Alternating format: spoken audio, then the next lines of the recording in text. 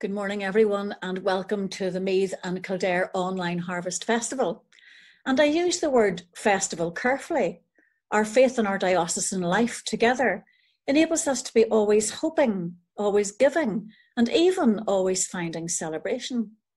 We recall our diocesan vision statement, together in God's love, transforming lives.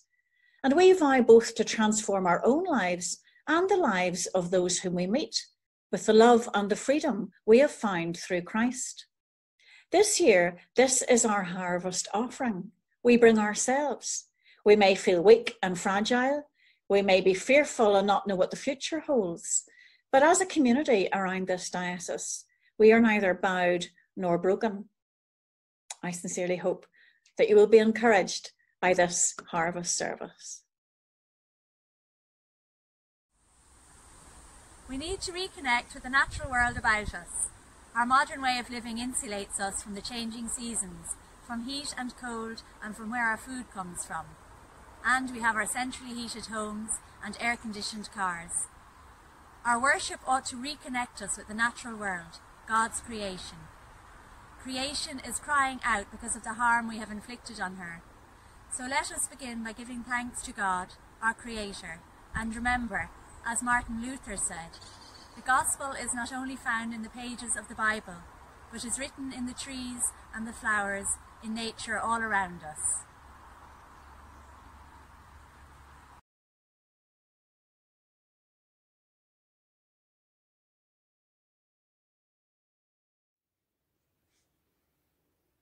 Whether we live close to the land and grow our own crops, or live at a distance, we all depend on the land, weather and agriculture to meet our need for food. Today we give thanks and praise to God for the harvest, providing food for the world. Let us give thanks to the Creator for making us. Let us give thanks to the Son for saving us. Let us give thanks to the Spirit for guiding us. Let us give thanks for the harvest, for the abundance gathered in. It is right to give thanks and praise. Amen.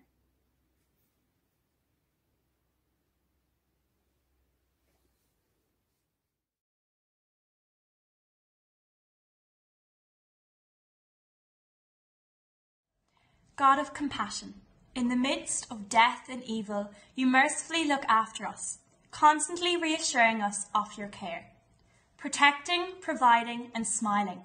Grant us the joy of this occasion as we gather to worship you, knowing that you offer us fullness of life, praising, praying and giving. Teach us to number our days aright, that we may acquire a heart of wisdom through him who is both the gate and the good shepherd, even Jesus Christ. Amen.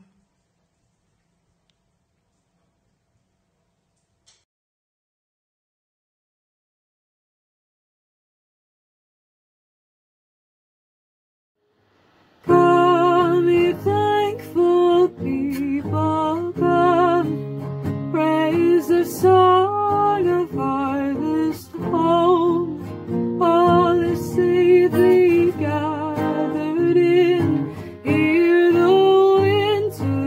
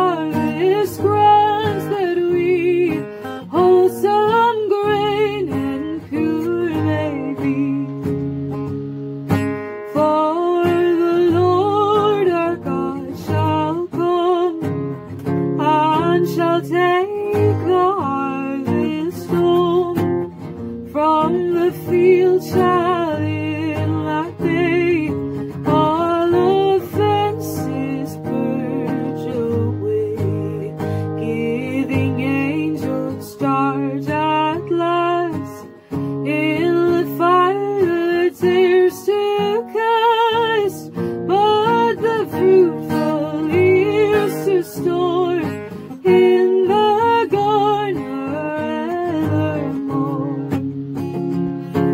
Even so, Lord, quickly come, bring that final harvest home. Gather thou thy people in, free from sorrow, free from sin. They're forever purified, in thy presence to abide. Come with all thine angels, come, raise a glorious harvest home.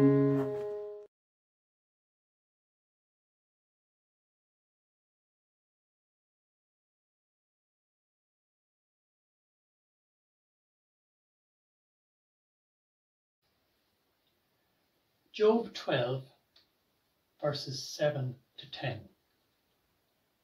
Ask the animals, and they will teach you.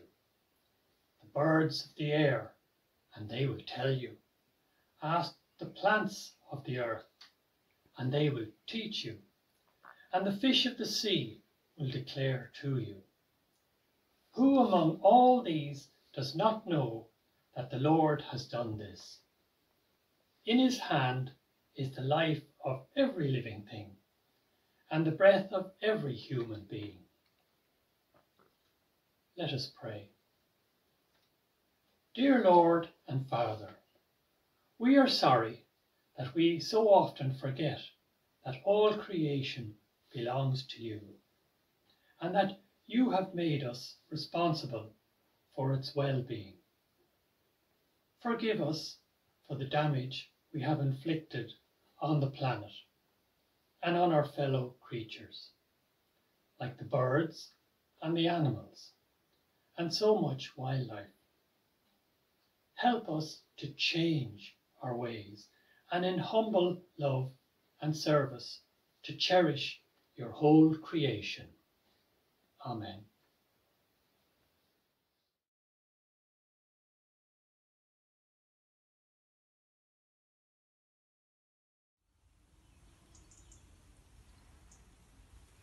Bless the Lord, sun and moon.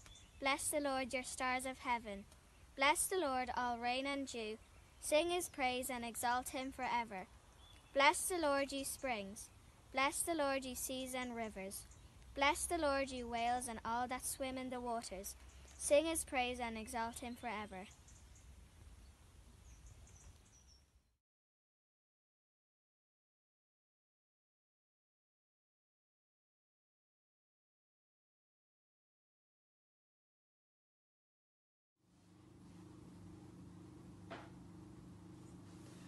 A reading from John chapter 4, verses 13 and 14.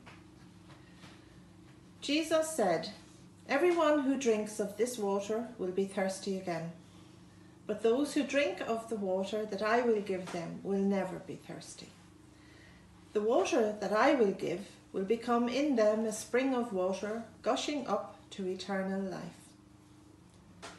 Let us pray. Lord, we thank you for water which is so precious, water to cleanse and revive us. Without water, we cannot survive. We remember those who struggle to find water every day, those lying in areas of the world affected by drought, often caused by man-made climate change.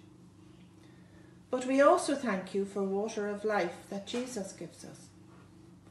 That inner spring in each one of us, filling us with hope and peace, giving us the will to love and serve one another, especially those who have so little. Lord, Fill us with the water of life, now and always. Amen.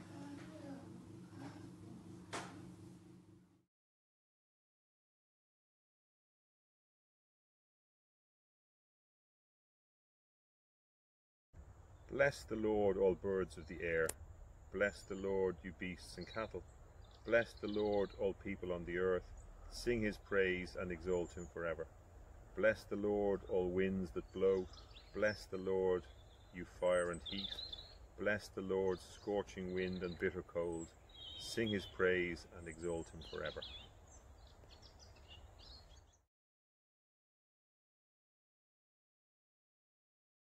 Let the earth bless the Lord. Bless the Lord, you mountains and hills. Bless the Lord, all that grows in the ground. Sing his praise and exalt him forever. Bless the Lord, all the birds in the air. Bless the Lord, you beasts and cattle. Bless the Lord, all people on the earth. Sing his praise and exalt him forever.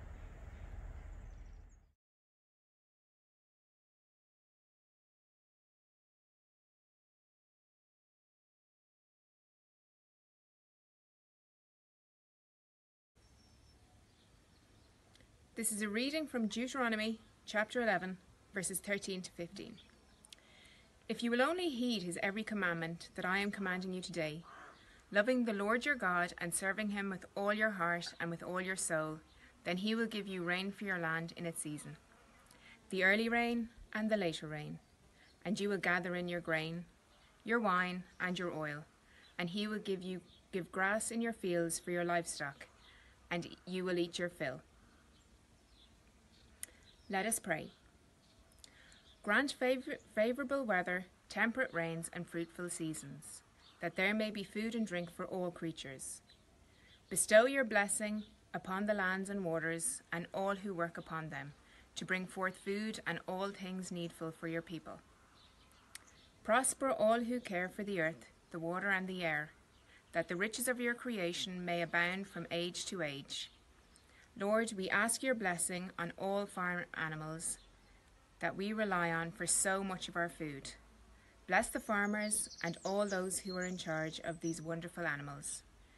May they care for them and enable them to have stress-free lives. Amen.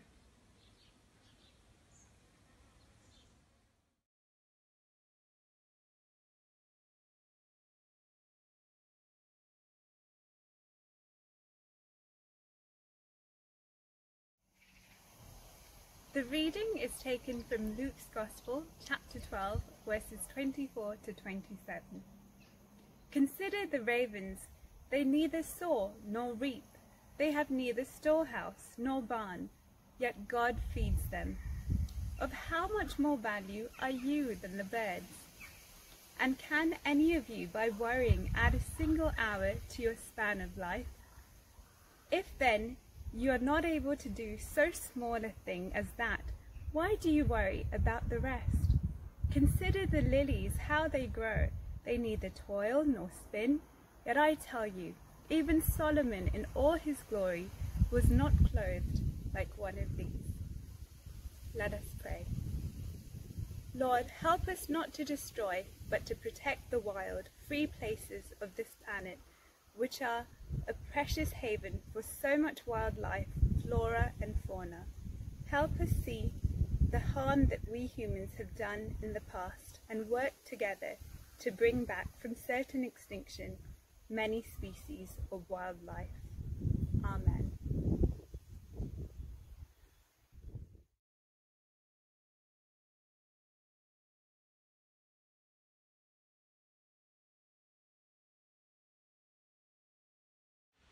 A reading from Genesis chapter 2, beginning at verse 8. And the Lord God planted a garden in Eden in the east, and there he put the man whom he had formed. Out of the ground the Lord God made to grow every tree that is pleasant to the sight and good for food. The tree of life also in the midst of the garden, and the tree of the knowledge of good and evil. A river flows out of Eden to water the garden, and from there it divides and becomes 4 branches. Let us pray. Thank you, Lord, for our gardens and parks, for the digging and planting, for the growing and the harvest. Through all this, may our faith be renewed by your Spirit, which brings new life and hope, and may we be inspired to care for all your creation. Amen.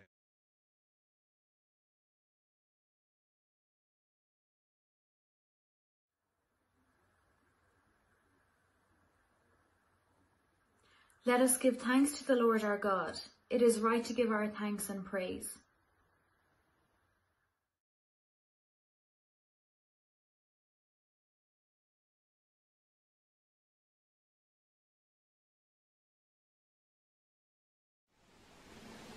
A reading from Colossians chapter 3, beginning at verse 13. Bear with one another, and if anyone has complaint against another, forgive each other. Just as the Lord has forgiven you, so you also must forgive. Above all, clothe yourselves with love, which binds everything together in perfect harmony. And whatever you do, in word or deed, do everything in the name of the Lord Jesus, giving thanks to God the Father through him. Let us pray. Remember, Lord, your mercy and loving kindness towards us. Bless this good earth and make it fruitful. Bless our labour and give us all things needful in our daily lives. Bless the homes of this parish and all who live within them. Bless our common life and our care for our neighbour.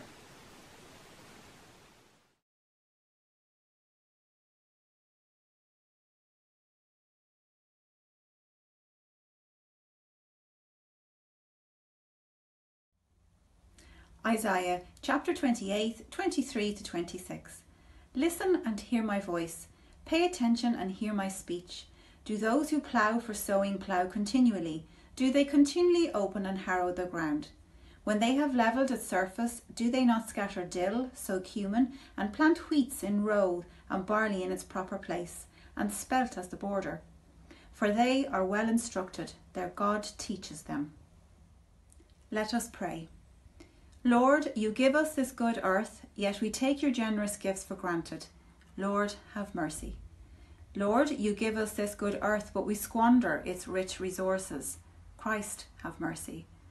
Lord, you give us this good earth, but we fail to share your bounty with all your children. Lord, have mercy.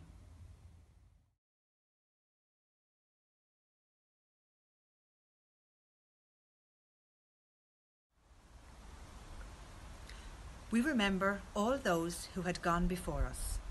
We benefit from the labours of our ancestors, as others, we hope, will benefit from our labours when we have gone. Let us hope we leave God's creation in a better state than we found it. In this churchyard, we are surrounded by reminders of death. But the Spirit of God brings hope and new life. We see it in the natural world about us, in the trees and grass. God's Spirit is at work in creation, in newborn lambs, the spring flowers, and in the lush green hedgerows.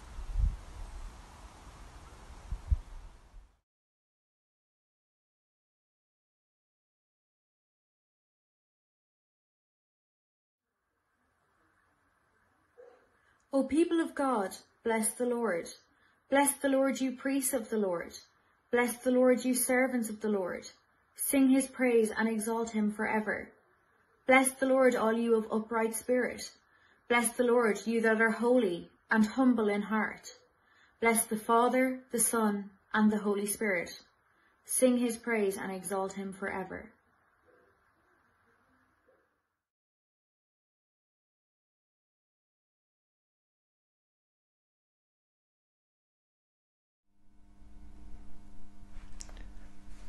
The Collect for Harvest. Eternal God, you crown the year with your goodness and give us the fruits of the earth in their seasons. Grant that we may use them to your glory, for the relief of those in need and for your own well-being, through Jesus Christ our Lord. Collect for the 18th Sunday after Trinity. Almighty and everlasting God, increase us your gift of faith, that forsaking what lies behind, we may run the way of your commandments and win the crown of everlasting joy. Through Jesus Christ our Lord.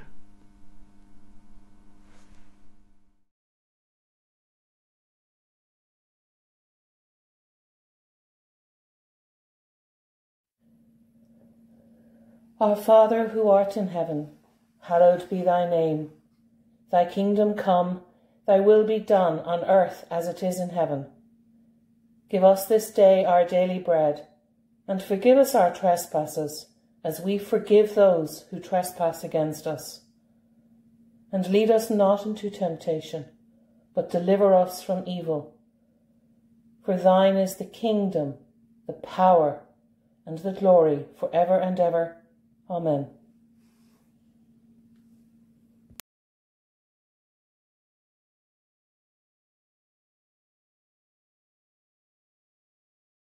O Lord my God, when I in awesome wonder consider all the worlds thy hand hath made, I see the stars, I hear the rolling thunder, my path throughout the universe display.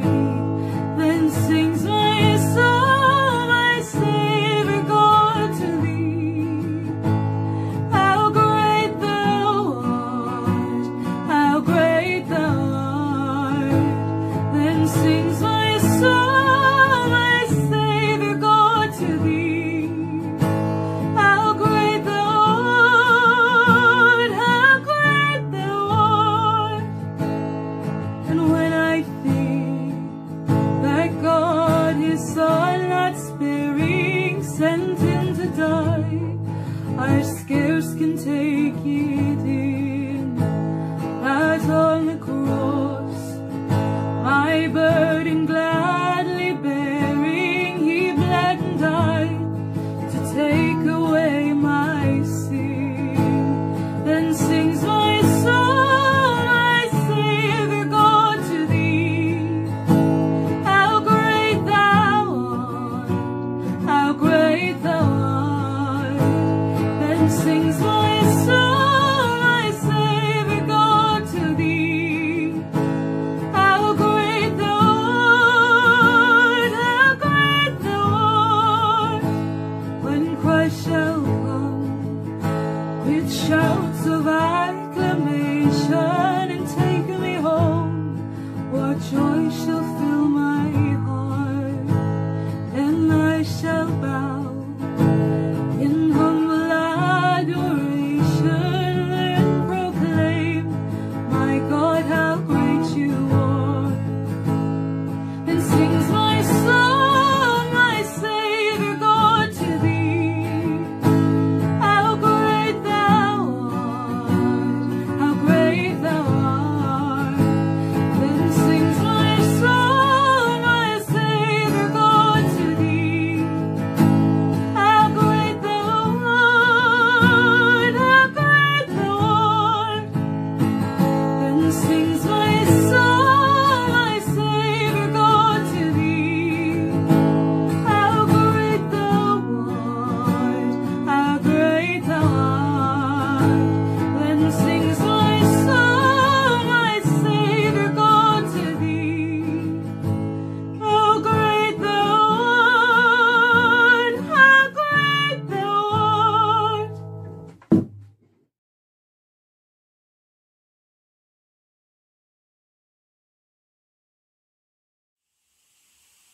The Thanksgiving.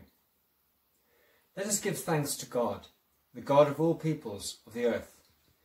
For the colour and forms of your creation and our place within it, we bring our thanks, good Lord.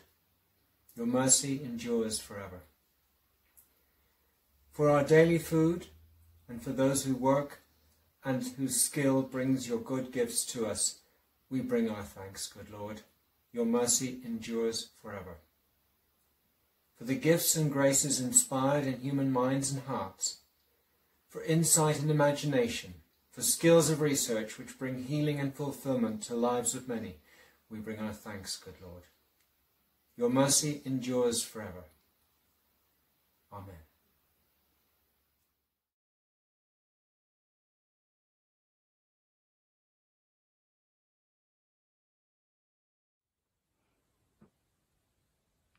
For the light and shades of the changing seasons, and their variety and dependability, for new life and growth out of barrenness and decay, we bring our thanks, good Lord. Your mercy endures forever. For new hope and strength in our communities, especially in your church, and among all you call to serve you, we bring our thanks, good Lord. Your mercy endures forever. For all in whose lives we see goodness, kindness, gentleness, patience and humility, and all the fruits of the Spirit, we bring our thanks, good Lord. Your mercy endures forever. For the life we have been given, and for all those whom you have given us to share it with, we bring our thanks, good Lord. Your mercy endures forever.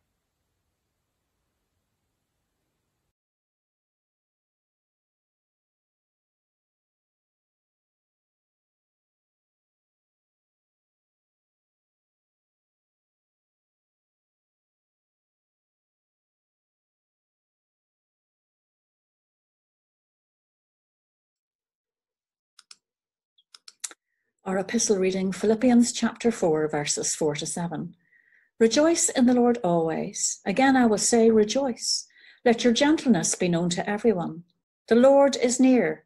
Do not worry about anything, but in everything by prayer and supplication with thanksgiving, let your requests be made known to God.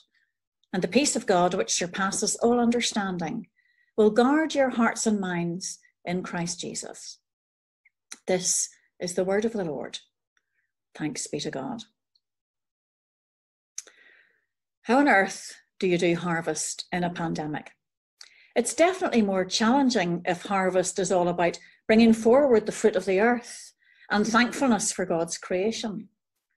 When life is abundant and the land is bringing forth riches, then harvest is easy to celebrate.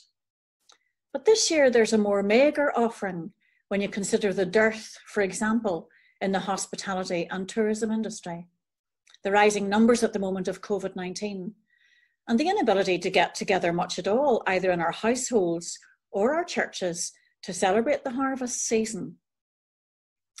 How then do we celebrate harvest when in reality our world is in the midst of sickness, fear, and seemingly minimal reward for hard work? The Philippians reading for today reminds us that our gratitude, our mood, and our faith are not dependent upon constant fruitfulness. We're told, rejoice in the Lord always, followed by, the Lord is near, don't worry about anything. It seems that we can be joyful and peaceful, even when we're not surrounded by the evidence of harvest, as we normally would be with our churches filled to capacity with both produce and people. This harvest is different. Can we rejoice even when the land is fallow and when the cupboard is bare? Philippians reminds us that we can, and that our joy in God is not restricted to when the land is overflowing with abundance.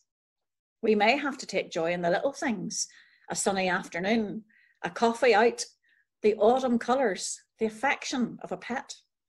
It's always possible to rejoice, but there are times when we have to discipline ourselves to remember all that is good in our lives, and there will always be something. The Lord is near. Do not worry about anything.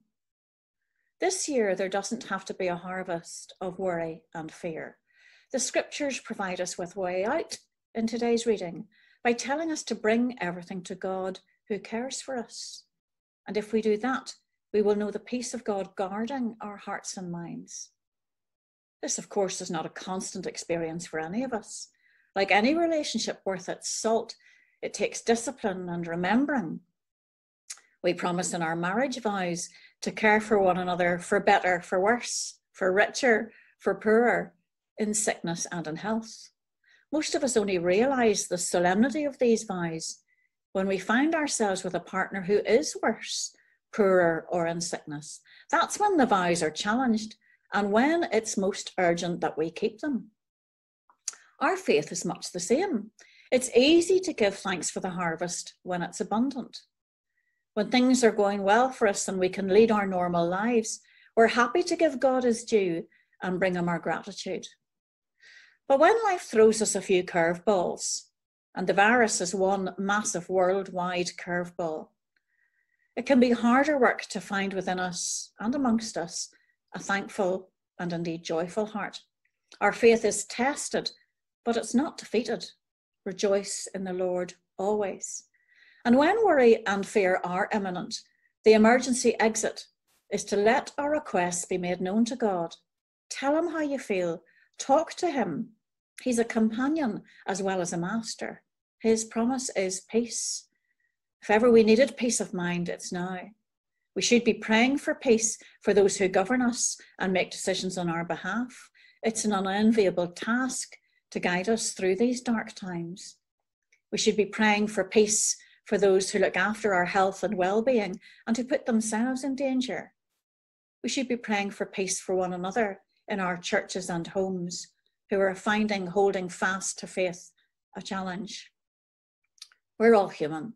This year has been a tremendous test to each one of us, and especially to those who've lost a loved one or who are sick or anxious.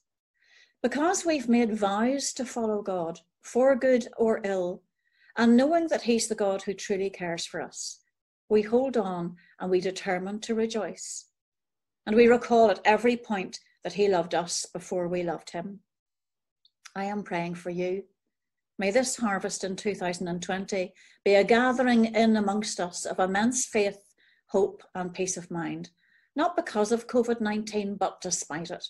As people of faith, we will not cave when we're assaulted by a hidden enemy. We will hold on, and more than that, we will thrive. Rejoice in the Lord always. Again, I will say, rejoice. May the peace of God, which passes all understanding, keep your hearts and minds in the knowledge and love of God and of his Son, Jesus Christ, our Lord. The blessing of God Almighty, the Father, the Son, and the Holy Spirit be with you and remain with you this harvest and always. Amen.